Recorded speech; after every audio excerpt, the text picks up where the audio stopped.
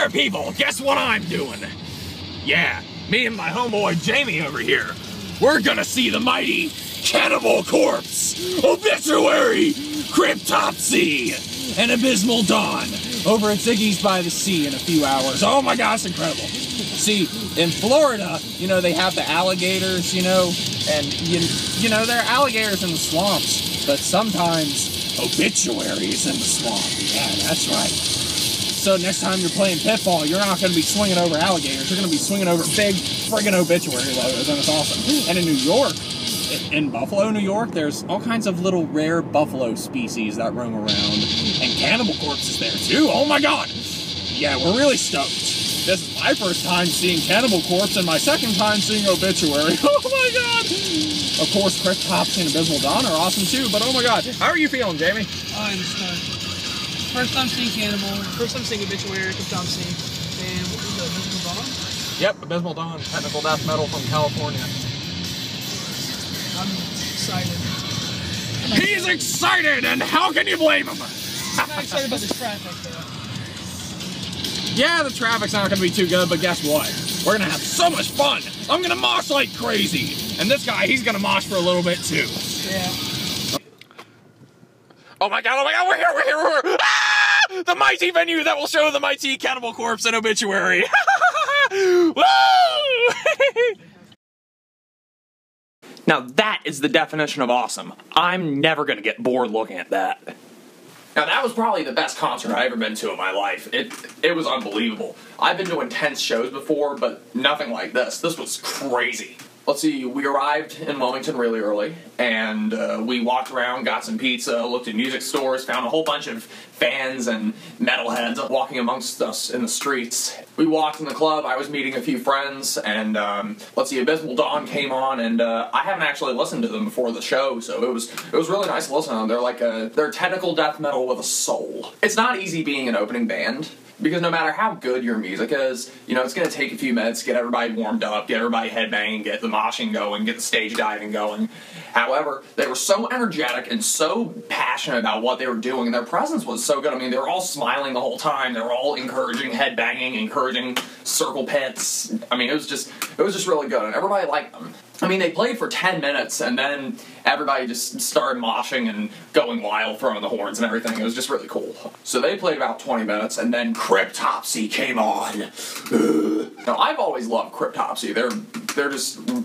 was a little confused when Cryptopsy came on because they didn't have any flapping heads, you know, given that they're from Canada. But what was weird was that in the merch stands, I mean, they had copies of their albums, and one of the albums they had a vinyl copy of The Unspoken King. I don't know anybody who would want to buy that on CD, let alone vinyl. You know what probably was? It was probably like first presses that were left over from 2009, and everybody knew the album was going to suck, so nobody bought it. Anyway, but their singer, oh my god. I mean, he stood in one place, but he had this intensely disturbed, disgusted, intimidating look, and it worked so well. I mean, and his hair was partly what did, so the appearance and the presence was definitely there, and oh man, they were so heavy. And the bass player, you could definitely tell that he had full steam, full energy throughout the whole thing. I've always admired Cryptopsy for their bass playing and their drumming. This show was no exception. They played stuff from most of their albums, like they played None So Vile, they played stuff from Whisper Supremacy, they played stuff from their self-titled album, so it was a really good set list. And they played for 30 minutes. Then, the mighty Obituary came on the stage. And it was absolutely massive. They started with Redneck Stomp. After that, John walked on stage and they played Century of Lies. I love how confident they are about the songs on their new album. Not many bands can feel that way, and they rely a little too much on their back catalog, but not Obituary. So the moshing and the stage diving was nuts already, but when Obituary got on stage, the place went crazy. There was all kinds of stage diving going on. I probably wouldn't be lying if that whole night I stage dived about 15 times. Yeah, that's right. I got that close to John Tardy, Trevor Pierce, and the rest of the band. That felt good. So they played about 10 songs and just satisfied everybody. So heavy, so intense, I'd say that I liked Obituary just as much this time as I did last time. Now, last time, when they got on stage, there was smoke machines, so you couldn't see their faces for the first minute, made it all theatrical and intimidating. Not this time, they just got on stage and started playing. And also last time, there was a wall of death, which we tried to do. A few of us called it out, but nobody really knew what to do, so it just kind of fizzled.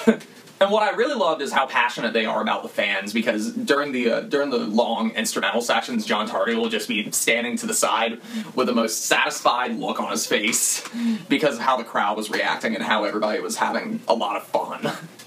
But it wasn't just John Tardy that was giving satisfied looks to the crowd, because while Obituary was playing, you could see backstage George Fisher from Cannibal Corpse. He was just peeking out from backstage at the crowd, just watching how nuts we were going. So we were already shivering with anticipation before Cannibal Corpse came on stage. And when the first few members of the band came on stage, like before George, oh man, we were all screaming and going wild. And then George walked on stage. Boom, boom, boom. Wilmington! Everybody just went absolutely nuts, and then they started off with Evisceration Plague. Mosh pit went nuts, everybody went crazy, and I've been to some crazy mosh pits and crazy shows before, but as soon as they got on stage, everybody just started stage diving to the point where we were overlapping each other, and we were throwing each other everywhere, and everyone was just going insane, and there was some crazy guy, like, close to the stage that was, like, massaging George's shoe or something. It's like, what are you doing? I'm pretty sure he doesn't like you doing that, but he's a chill guy, so he's not going to say anything. I mean, it got so out of hand that the security people were really intimidated by us. I mean, they were giving us some crazy looks like... I mean, it was so wild that George, after the song was over, he was like, "You guys are crazy!" In fact, the stage diving got so nuts that security actually had to intervene and get in front of the stage and stop it for a whole song. And then after that song was over, George was like, "You guys are the rowdiest crowd we've had in the past few years. We love it. We love you're having fun, but here's the thing. You can stage dive, just don't be up here too long, and watch out for these guys, and watch out for me, because I'll check you." And of course, because the Broncos won the Super Bowl recently, and he's a diehard Broncos fan, he was talking a bunch of smack about the Panthers, making everybody mad, and I was just laughing the whole time. It was great. The crowd energy was there. I mean, there was probably about 700 or 800 of us. And for the most part, everybody was real nice to each other. I mean, there were a couple fights going on, and if there's only 1 or 2 fights and you don't really see it going on, then it doesn't really affect you. It doesn't leave a bad taste in your mouth. But when you almost get in a fight, it's a different story. I've never been in a fight. I've never really made anybody mad at these shows I've been going to. However, at one point, I was crowd surfing, and, you know, when you're near the stage or if you're near the mosh pit, you should know the risks that you might get hit, you might get kicked by accident, and chances are that nobody really means anything by it. But I was crowd surfing, and I must have accidentally kicked this woman in the face without meaning to. And as I sunk to the floor, I could feel somebody, like, hit me on the lip. And somebody was pulling my hair while I was on the floor. I mean, somebody was grabbing onto my arm, and somebody was grabbing onto my hair. I'm sitting there thinking, man, what's going on? Hey, grab my arm, not my hair. I didn't know what was going on at the time, but I saw somebody reach for that hand that was grabbing my hair. And as I was getting up, I saw this tall guy who saw what was going on, and this woman who was real mad at me. I was walking away, and he just escorted her out of the club as she tried to swing at me.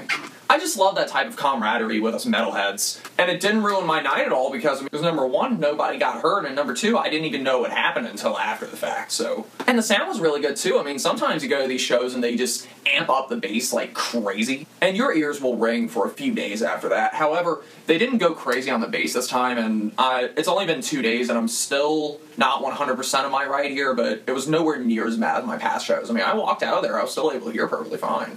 But yeah, I mean, you could definitely tell, like, all the bands, they just had this great personality. I mean, George Fisher was really chill, Alex and the rest of Cannibal Corpse, they were looking down at their guitars, all intimidating, and it was just, oh man, I can go on all night, and it was just so fun, and it was an amazing lineup. It's not often that you get a lineup where all bands are awesome, but I'm definitely going to see Cannibal Corpse again in the future whenever I can. And anybody who hasn't seen Cannibal Corpse, or anybody who doesn't like their studio albums necessarily, but can listen to them, see them live. I mean, they are just unbelievable. I mean, I know that some metal people are like, oh, Cannibal Corpse, nah.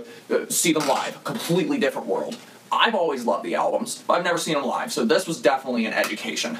And at the end of the show, George threw out about 5 or 6 copies of the set list. I happened to catch one of them, and I had it framed already. It's an amazing set list, and I'm just, ugh! And the other souvenir I have is this Cannibal Corpse thermal right here. It keeps the drinks really cold. Well, thank you for watching. Take care.